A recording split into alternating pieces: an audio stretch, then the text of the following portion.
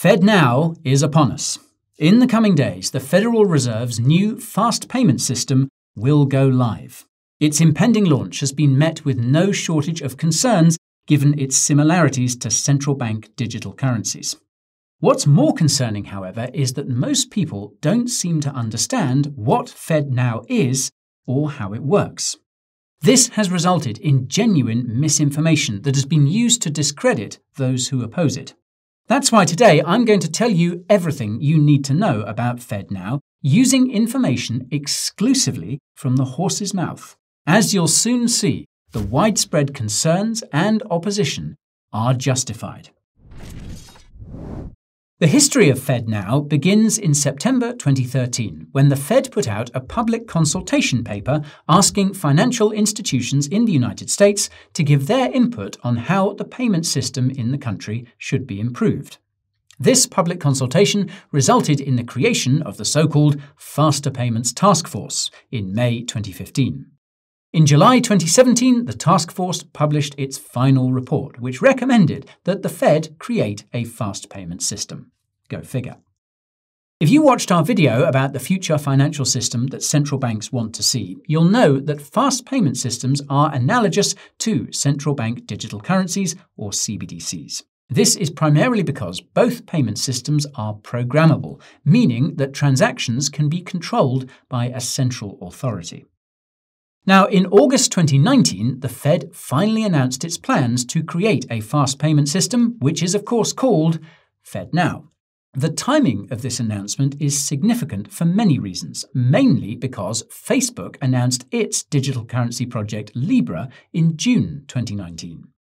Note that Libra finally died, largely unmourned, in early 2022.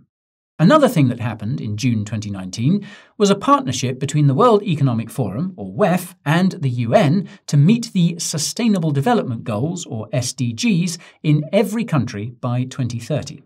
For context, many of the dystopian things being pushed around the world have their roots in the SDGs, including CBDCs. 10 days after FedNow was announced, BlackRock, the world's largest asset manager, also published a report that effectively predicted how central banks and governments would respond to the pandemic. For context, BlackRock has a close relationship with the Fed. More about that report in the description. Coincidences aside, the Fed revealed the features of FedNow in August 2020. The video announcing FedNow's features can be found on the Federal Reserve Bank Services YouTube channel. It is the source for everything I just said, minus the WEF, UN, and BlackRock stuff. It's worth a watch if you have the time. Now, in the video, it's revealed that former Fed Governor Lael Brainard has been at the forefront of the Fed's efforts to develop new payment systems. For context, Lael became a Fed governor in June 2014. As such, there's a high chance she was a key player in the FedNow initiative from the beginning. Oddly enough, Lael resigned from the Fed in February this year to become the head of the United States Economic Council under President Joe Biden. It's not clear why Lael left the Fed. Her term as vice chair was only set to expire in 3 years' time. Some have speculated that it was somehow related to FedNow. In any case, what is clear is that the Boston branch of the Fed was tasked with creating FedNow. This was done under the supervision of Ken Montgomery, the first vice president of the Boston Fed. The other key players in FedNow's development can be seen here, but I should note that it was the work of a 100-person team. I should also note that the features of FedNow were developed with the help of major financial institutions in the US. These are referred to as the FedNow community, and it boasts over 1,600 members. The FedNow community will also decide which features FedNow supports in the future. Now, in August last year, the Fed confirmed that it would be launching FedNow in about the middle of this year. In March this year, the Fed announced it would be launching FedNow in July. The announcement was made just a couple of days after the banking crisis began. Another coincidence, I'm sure. Anyways, there are two things to keep in mind before we explain how FedNow works. The first is that the Fed had not set a launch date at the time of shooting, so it's possible that FedNow has launched by the time you see this video. Be sure to check this if you haven't already. The second thing to keep in mind is that FedNow will be rolled out in phases. What's coming in July is just phase 1. As a result, the information in my explanation may be incomplete or incorrect if you're watching at a much later date. Unfortunately, it's not known when the next phase will be released. I'll come back to what features the Fed and the FedNow community want to see in the future phases of FedNow later in the video. Before that, let's take a look at what's under the hood. To keep things simple, I'll explain FedNow as if it were a cryptocurrency. You can think of FedNow as being a layer 0 blockchain similar to a crypto like Polkadot. This is because it only offers basic functionality and is use case agnostic. It's possible for financial institutions to build stuff on top of it. For now, FedNow's functionality will be limited to basic transactions, the ability to generate reports based on these transactions, the ability to set limits on transactions, the ability to set limits on accounts, and the ability to blacklist accounts. More on all that in a moment. Nodes on the FedNow network are US banks with a bank account at the Fed. These bank accounts are called master accounts, and basically every US bank has one. The Fed silently published a list of master account holders for the first time late last month. I'll leave it in the description if you're interested. Now, it's important to note that non-bank entities are not allowed to use FedNow directly. Non-bank entities can only access FedNow indirectly via banks with a master account. This appears to be the number one question asked by individuals and institutions alike. I repeat, only master accounts allowed.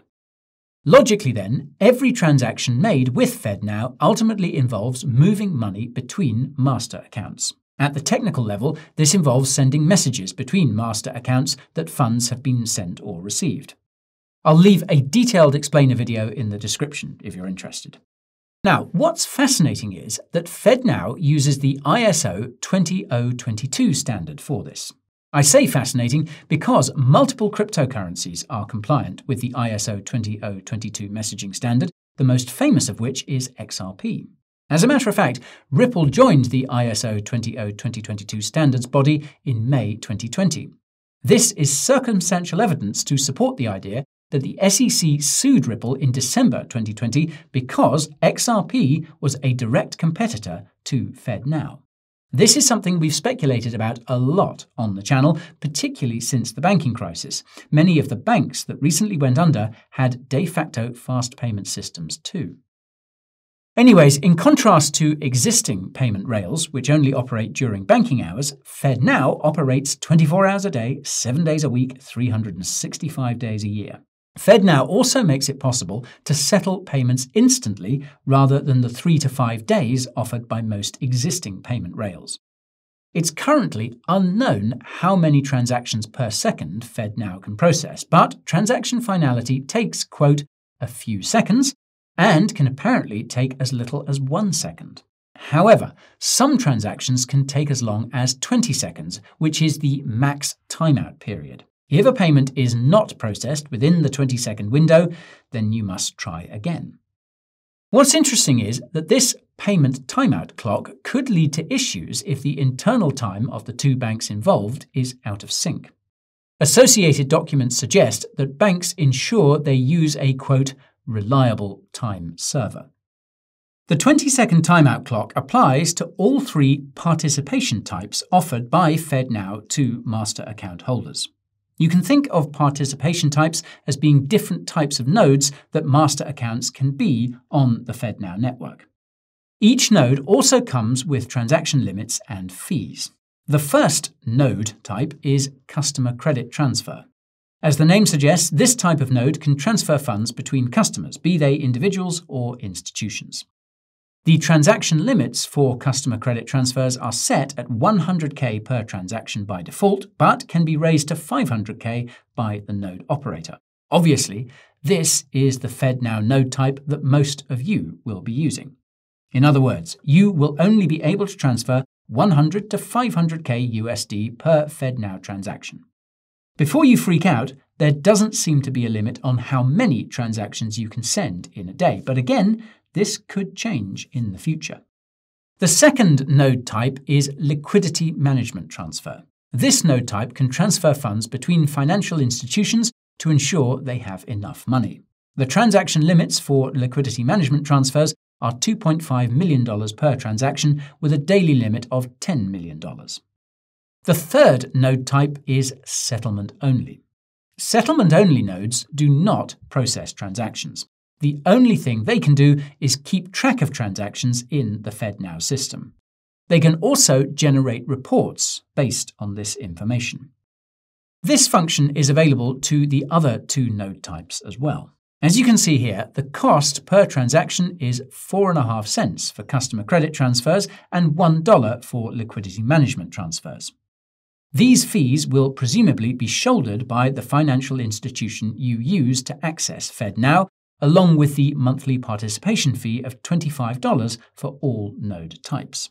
But back to that ability to generate reports. Associated Documents suggests that it will be possible for all FedNow nodes to generate transaction-level reports. This is extremely important to note because it suggests that there will be no privacy for FedNow users, regardless of the node type. On that note, we could not find a single mention of privacy anywhere in FedNow's documentation. Privacy was also not a point of discussion in any of the official FedNow videos we watched. This further underscores the possibility that FedNow users will have zero privacy. This is probably because of another problematic feature offered in the first phase of FedNow, which is fraud prevention. At inception, FedNow will make it possible for financial institutions to create reports about fraudulent transactions, set transaction limits for certain accounts, and blacklist certain accounts. What's frustrating is that the FedNow operations document, published by the Fed in June, does not reveal what signs of fraud financial institutions will be looking for. This does make sense considering they don't want fraudsters to game the system, but it could result in arbitrary account limiting and blacklisting. Although it will initially be up to financial institutions to decide who they write reports on, who they set transaction limits for, and who they blacklist, this could change in the future phases of FedNow. This is a truly terrifying possibility because it would give total control of your bank account to the Federal Reserve. This ties in to the future phases of FedNow, the roadmap in our crypto analogy. As I mentioned earlier, there are no timelines for when these phases will occur, nor what features will be included in them. I'll also remind you that it's the FedNow community that decides which features are added or removed. The features that could soon become a part of FedNow can be found in videos on the aforementioned Federal Reserve Bank Services YouTube channel. I say this because some of these features sound like conspiracy theories. I assure you they are not. Go and check for yourself if you have the time. First and foremost, Lael seemed to imply in that aforementioned feature release video that the end game of FedNow is to evolve it into a CBDC so that the US dollar can compete with China's CBDC. For now, however, the focus is on giving consumers and banks the services they want, namely fast payments. In that same video, another Fed official revealed that it will eventually become possible to set conditions under which a FedNow transaction would be automatically rejected. This involves tokenization, which FedNow will not support in its initial phase, but will support in unspecified future phases. Newsflash, but possible to set conditions means programmability, which is a key feature of CBDCs. Not only that, but the fact that FedNow will support tokenization could mean that real-world assets may become tokenized on its network. If this happens, you will own nothing. The Fed will own it instead. FedNow will also eventually support cross-border payments, in case you're wondering. Anywho, in a webinar from September 2020, one of FedNow's architects made a peculiar comment, and that's that banks with master accounts will, quote, initially have the option to join as a settlement node, the type that just watches but doesn't process transactions. The way it was said made it sound like banks with master accounts will eventually be obligated to use FedNow for all of their payments. This would essentially mean an end to financial privacy in the United States and potentially put the financial system in a position where it can be completely controlled by the Federal Reserve. If that wasn't scary enough, individuals and institutions will likely adopt FedNow without thinking twice about the long-term consequences. At the outset, FedNow will be benign and even beneficial. There's no denying that instant settlement is desirable. After a few years, nobody will use the old payment rails. At that point, the US financial system will be perfectly positioned for capture by the Fed and US government. History has shown that they will not hesitate to exercise these powers, and it all starts with the fraud prevention measures of FedNow, which were a point of focus in that webinar. When asked about future fraud prevention measures, one of the FedNow's architects answered that certain types of payments could come with different transaction limits, that the Fed could have centralized transaction monitoring powers, and that machine learning could be used to prevent fraud. Translation: the bank, the Fed, or the government will limit how much of certain things you can buy. The bank, the Fed, or the government will be able to see all your transactions. And the bank, the Fed, and the government will use machine learning to control your transactions. They won't have to lift a finger. Now, the link to that webinar is in the description. Timestamp around 20 minutes. These are direct quotes. This FedNow architect also explained that FedNow could be used to issue stimulus during the next crisis, whatever that may be. Offering a CBDC as stimulus to ensure adoption is something else we've speculated a lot about on the channel. Some would say that this comment confirms our speculation. Speaking of which, if you're wondering why financial elites are so obsessed with QR codes, an unlisted video on the Federal Reserve Bank Services YouTube channel seems to have the answer. In short, existing point-of-sale transactions are not very compatible with fast payment systems or CBDCs. QR codes, however, are. This same unlisted video suggests that the pace of phase and feature introduction will depend on how quickly the FedNow community can digest them. I'll remind you for a second time that it's the FedNow community that wants these features, and they are actively pushing for the fraud prevention stuff. For what it's worth, at least you'll be able to send and receive payments using human-readable names, another feature under consideration. Note that you can keep track of all FedNow updates using the FedNow Explorer, specifically the News Center. The link will be in the description for your convenience. Anyhow, this video wouldn't be complete if we didn't address the elephant in the room, and that's whether FedNow will affect crypto. The answer really depends on which crypto you're talking about. Recall that FedNow was announced shortly after Facebook's Libra was announced. That was actually not a coincidence.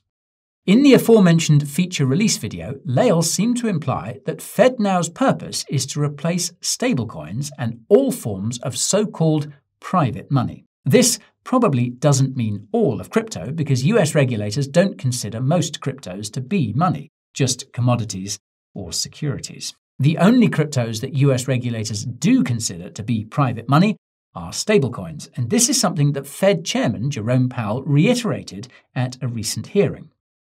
To the untrained eye, this was taken as a bullish comment, but in the context of FedNow, it's quite the opposite. That said, the September 2020 video about FedNow from the Fed specifies that FedNow will coexist with, quote, private sector options. It's not clear if this coexistence extends to stablecoins. It's also not something that's been mentioned in more recent videos about FedNow from the Fed. If stablecoins are safe from FedNow, then it could be a huge benefit to stablecoin issuers, especially those based in the United States. That's because they would have top-of-the-line minting and redeeming capabilities via the banks they use. This could make them more competitive with offshore stablecoins. If stablecoins are damaged by FedNow, however, then this could do damage to the crypto market, since almost every crypto trades against a stablecoin. Given the Fed's intentions to introduce tokenization to FedNow, we could eventually see a FedNow stablecoin, and it would be interoperable with crypto via that ISO. This is in many ways an even more concerning outcome, because then it's possible that every cryptocurrency would trade against a stablecoin that's controlled by the Fed. This would give the Fed total control over the crypto market, which is something that they would probably love to have. To be honest, though, the effect of FedNow on crypto pales in comparison to the effect it's going to have on financial freedom in general. FedNow truly seems to be a Trojan horse to usher in a CBDC system, and it's sobering to consider that other central banks have introduced fast payment systems already. I can't stress enough just how beneficial and benign these fast payment systems will be to the average person. Widespread adoption seems guaranteed, and even those who refuse to adopt it will be forced to partake via taxes and other mandatory payments to government institutions and agencies. The only escape from these pro-CBDC systems is cryptocurrency, but even crypto could become captured if every crypto trades against a stablecoin built on a fast payment system. This further highlights the need for a decentralized stablecoin of some kind that can ensure crypto remains free from influence.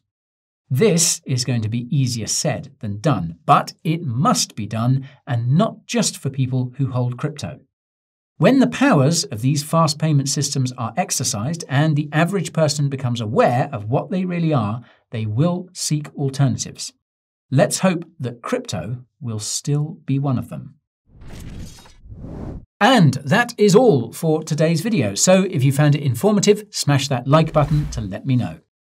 If you want to make sure you don't miss the next one, subscribe to the channel and ping that notification bell. Also, be sure to share this video with anyone, particularly Americans, you think need to see it. If you're already stacking sats in preparation for the fast payment system apocalypse, make sure you're doing so using a secure hardware wallet and that you're purchasing those sats through a trustworthy exchange. You can find discount codes to the former and up to $40,000 of incentives for the latter on the Coin Bureau deals page. The link will be down in the description. As always, thank you for watching, and I'll see you next time. Till then, stay cool, stay safe, and stay crypto.